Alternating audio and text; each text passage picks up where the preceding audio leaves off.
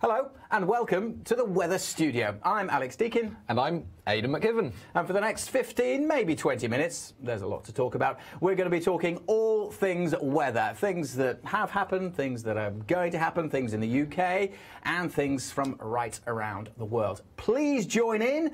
This is as much for you as it is for us. Please send us your questions. We're going to be answering some questions throughout the next 20 or 15 minutes or so. So please send us your questions and please give us a thumbs up if you like it. This is a newish format. We need your feedback. Tell us what you like, tell us what you don't like, but please be kind.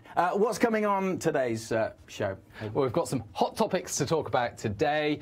Heatwave in the UK, is there or isn't there? We have the official answer from Bonnie Diamond, the Met Office press office, so she will give us the official definition or not, as the case may be, whether we're seeing a heatwave this week. And she'll be talking about some people don't like heatwave. There are some issues around it, so we'll talk about that.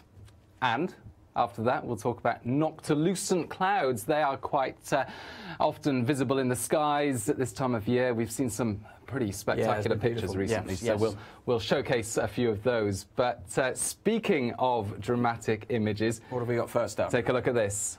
Now, you've heard of dust devils. Yes. This is a hay devil.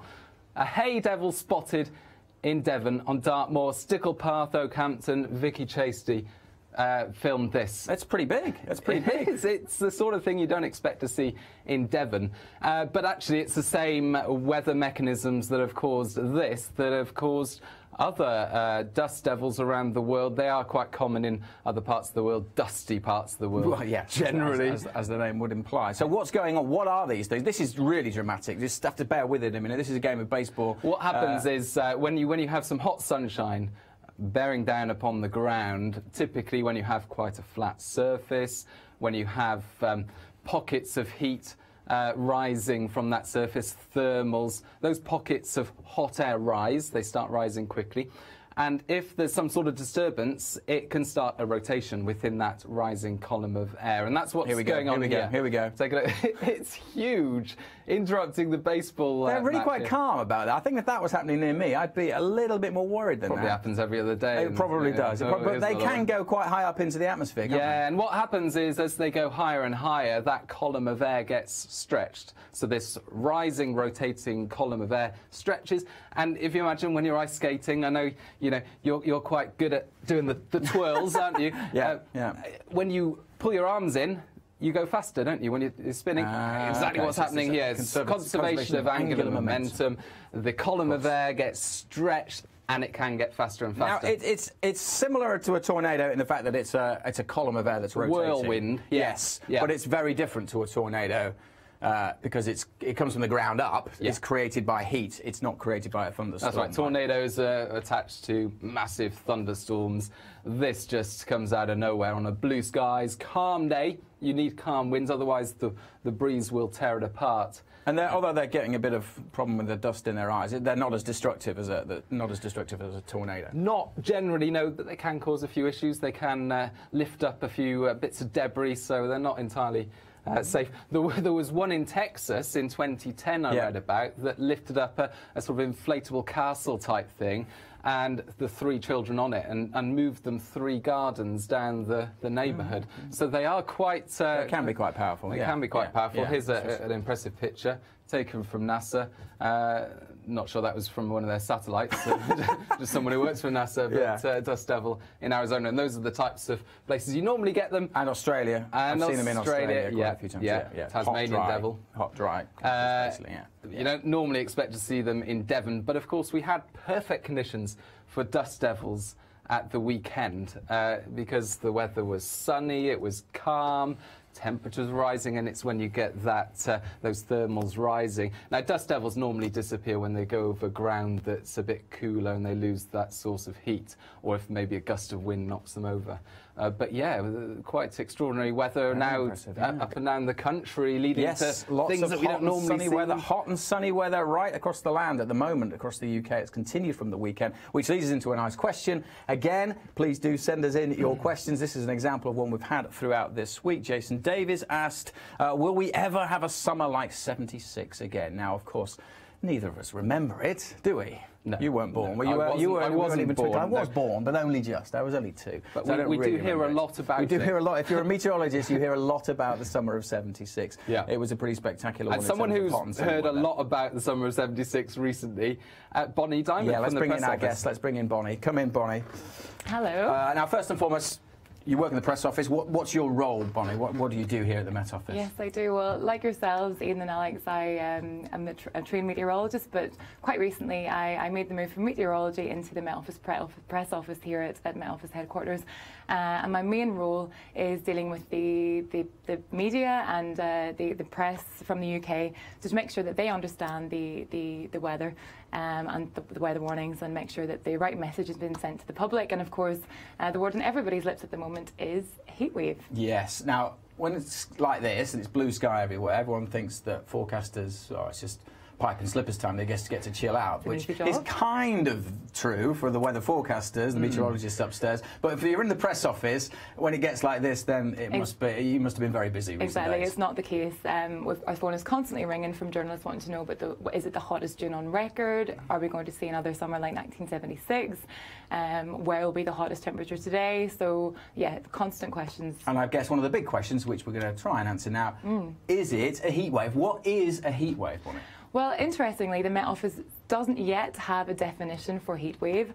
It is something that we are working on, but we need to remember that in the UK, with such a huge range of climates, in the north of Scotland, it's quite different from the south of England. So when we're talking about heat wave, we really need something that's going to encompass the whole of the country. So still working on that. We do, however, have some guidelines from the World Meteorological Organization, and I have listed my piece of paper because it's quite intense, isn't it? It's quite a lengthy description, but... what do they say? What do the WMO say? The WMO say a heat wave is a marked, unusual hot weather over a region, persisting for at least 2 consecutive days during the hot period of the year, based on the local climatological conditions, with thermal conditions recorded above given thresholds. So you can see it's really quite long. Imagine you've lost a lot of journalists. Exactly. You lose a lot of journalists quite quickly with that. Exactly. So what the message is, it's going to be hot, it's going to be dry, it's going to be really quite sunny, and that's... By pretty much anyone's definition, the current weather we're having in the UK would be classed as a heat wave. Exactly. Yeah, it's quite straightforward this week, isn't it? Yeah. What's more important than the definitions is what can people do about it, because actually it can have serious health implications, can't it? So what's the advice? Exactly. Well, the Met Office works very closely with the NHS and Public Health England, and we've got lots of messages going out to the public on what to do and what not to do in heatwave conditions. So number 1, keep hydrated, drink plenty of water. You might not realise it even if you're not outside, but you're losing moisture from your body, so you could become quite dehydrated. So drink plenty of water, some fruit juice. If you are going outside, which I don't blame you, it is lovely, try to avoid the hottest times of the day, so between 11 and 3 when the sun is at its strongest. And as we know, last week was the summer solstice, the sun's really high in the sky. And people often don't get that, do they? They think, oh, just because it's hot the sun is strong. But the sun is strong at this time of year no matter what. It's at the solstice where the sun is at its strongest. That's when UV levels are going to be high or very high. Stronger now than, say, in August, even though temperatures in August can be higher. It's actually the strength of the sun at the moment you need to be concerned about. So please don't be the red-faced person.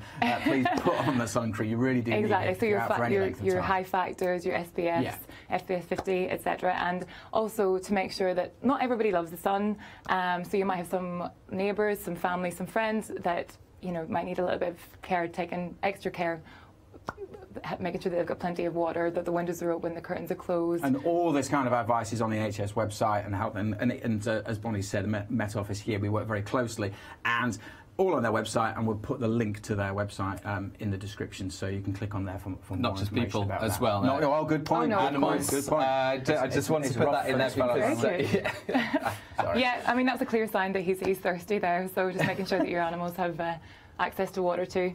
Yes, that's a good point. And dogs in hot cars, of course, the usual warnings there. Yes, don't do that. Don't do that. And of course, people have been comparing. I imagine lots of journalists have been talking about 76. Yes, and I certainly don't remember it. Of course not. But there's some interesting stats about 76. So 1976 still holds the record. Records going back for some years of the sunniest summer on record and the hottest days. Now this map shows mean maximum temperatures, so daytime temperatures, and the anomaly. That's generally 2 degrees or more above And the it's average, pretty much up and down the countrywide. country. Countrywide. So that was it's 76. no wonder that people still talk about 1976 as the summer to beat. But it wasn't actually overall the hottest summer. Now, this is the average temperature when you take into account nighttime temperatures. This is 1976.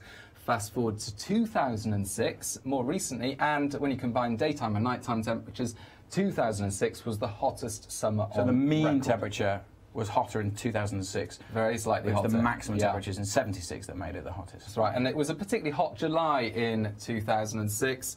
And just to pick out another summer of 1995, I can remember I was on my bike a lot, 11 years old, up and down the street, always so nice and sunny. It was the driest summer on record. So 76 again wasn't the driest, even though they had the standpipes and all that. No, but I get, well, when you talk about the standpipes in 1976, that's what people remember, pumping the water. That's what people remember, but it wasn't entirely due to the summer of 76. They had a dry winter and a dry autumn before that, and 1975 the summer was dry as well. So it's that cumulative effect, which actually, even if we get a summer just like 1976, it's way too early to tell, we may not have the same issues because we've, of course, had plenty of rainfall in the early parts of spring and winter and so on. But let's talk about this June, because it has been a pretty remarkable June so far, hasn't it? I know a lot of gardeners desperate for some rain. Yes, it has been very dry, and I've got some statistics for you. Ooh, how dry has it been? So it looks like, although we aren't quite towards the end of the month at the moment, as the statistics stand, we're currently looking at being the top 9 driest Junes since records began. For the UK as a whole, we've seen just below 50% of the total rainfall for the month. And to break that down a little bit more, England and Wales both have just seen less than just about less than a quarter of the total rainfall for June. Wow. Yeah, so lots of dry fields and very dry. Yeah. No wonder I'm watering my garden every night. There's no rain in the forecast for the rest of June, basically, isn't well, there? exactly. So although we're not quite at the end of the month, it looks promising. Yeah. And temperature-wise, June so far.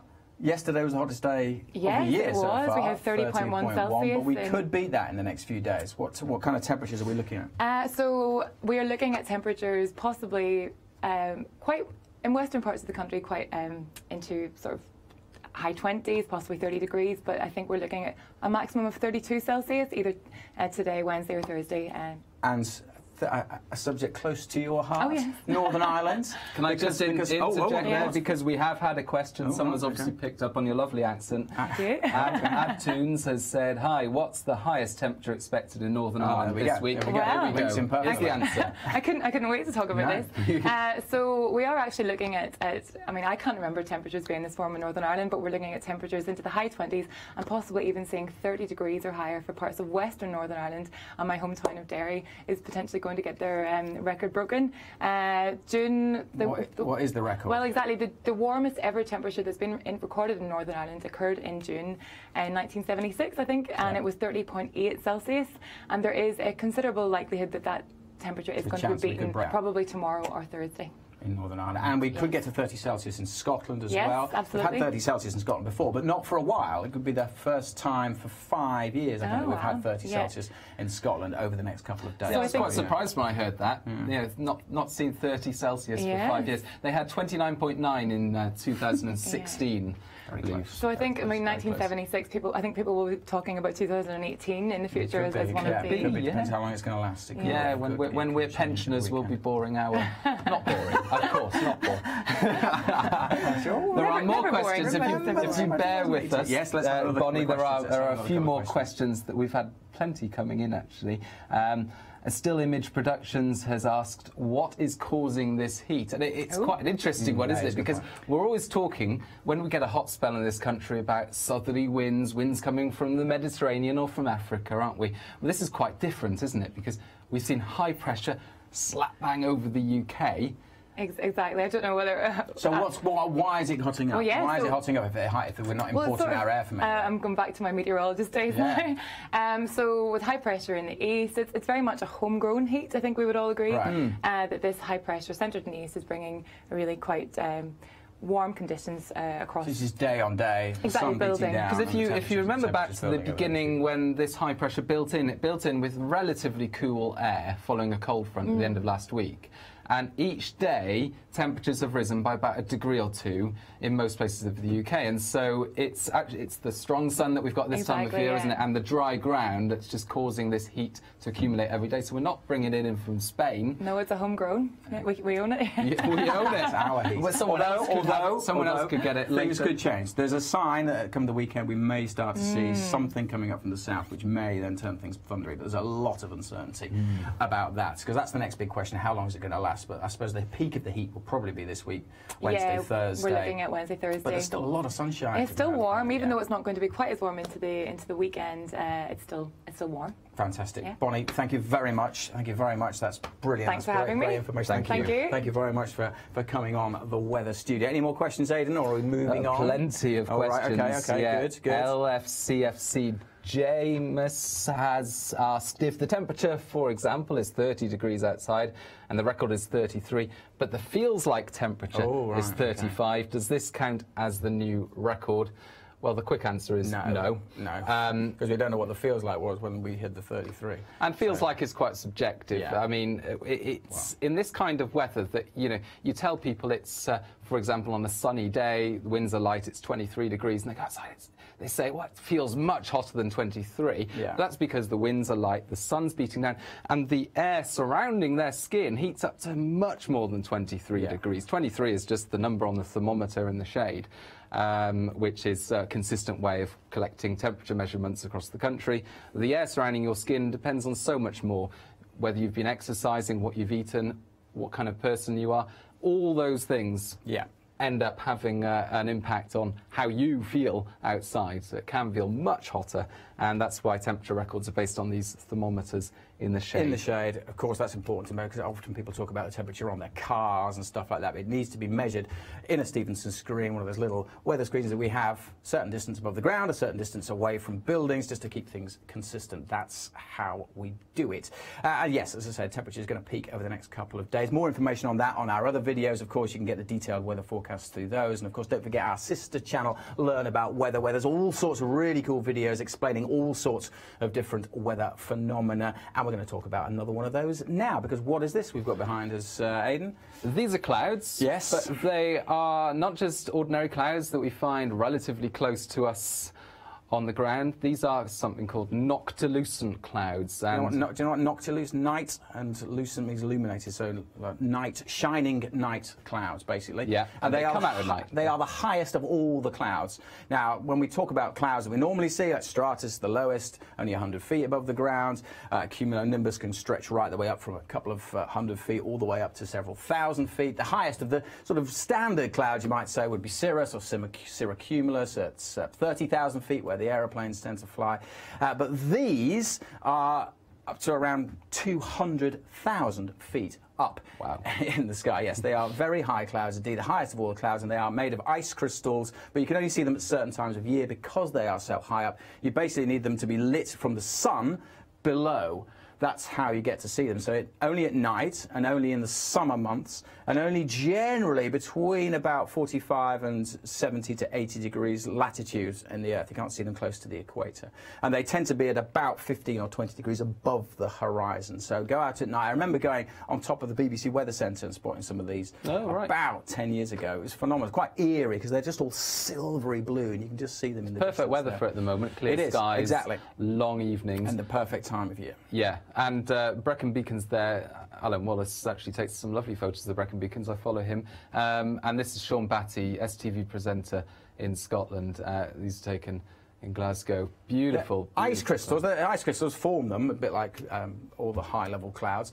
But one of the interesting things is it's thought that they're formed because they need a nuclei to form, formed around cosmic dust. So they're almost cosmic clouds. Yeah, that's pretty impressive, isn't it? And they are absolutely beautiful. So if you can get the opportunity to go outside, say around about midnight or just after is the best time to go and see them, because they are, if they are there, but they are very rare indeed. So just keep your eyes on social media. That's the best way to do it, isn't it? And then you can spot other people who may have seen them, and you get to get some top tips around that. But Noctilucent clouds, absolutely stunning things.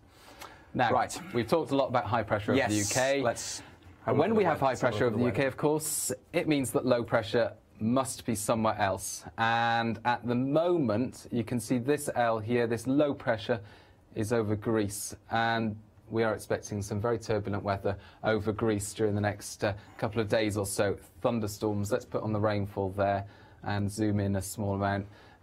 These thunderstorms will be particularly focused across northeastern parts of Greece, and of course, as they are thunderstorms, they'll be very hit and miss, but some areas could see a really substantial amount of rainfall, risk of flash flooding, several hundred millimetres. Yeah, up to 500 millimetres of rain could fall over a day or so in parts of Greece. So these could be really quite serious, just very, very intense thunderstorms. I mean, you do get thunderstorms in the summer months because obviously you get the heat and you get the humidity. But yeah, if you were on holiday there at the moment, you might be a little bit disappointed given that the UK is getting temperatures up to 30 Celsius. Western parts of the Med, a lot quieter. We have had a lot of unsettled weather in the Mediterranean. Yeah, it's not been a great few months across Spain and Portugal, has it? But how about Russia?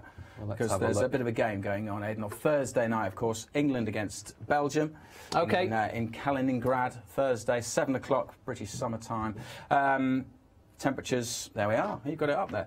Temperatures about 25 degrees in the afternoon, which is pretty warm for the time of year for this part of the world, Kaliningrad. But by the time we get to kick-off, we're looking at 18, 19, maybe 20 degrees Celsius, because it'll be evening time there. The humidity will be dropping. There's only the very small chance of seeing a shower. So the weather looks pretty good, actually, for England against Belgium. The game earlier in the week was all about the heat and humidity. It doesn't look to be that bad. It looks to be fine. Yeah, you can see that the hot air, actually, there's an arc of hot air there for northwestern parts of the UK. So it's actually cooler there in Kaliningrad.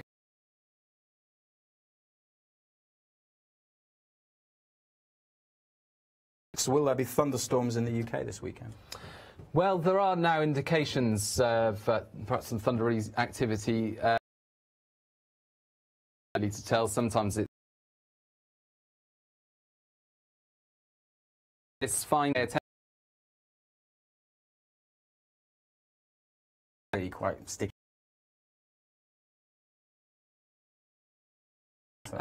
But also an increased threat of thunderstorms. So the message at the moment, stay tuned.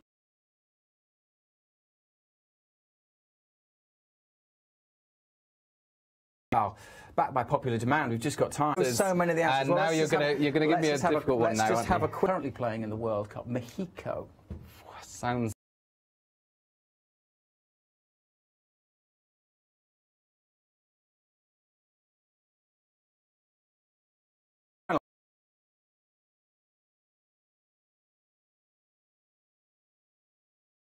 It's a wind in the Andes. Chilean. Did I get zero out of... No, you got one. Okay. I think you got one. You went for wind. Easier when you're sitting at home when you hear the... It's easier at home. Easier when you're sitting at home when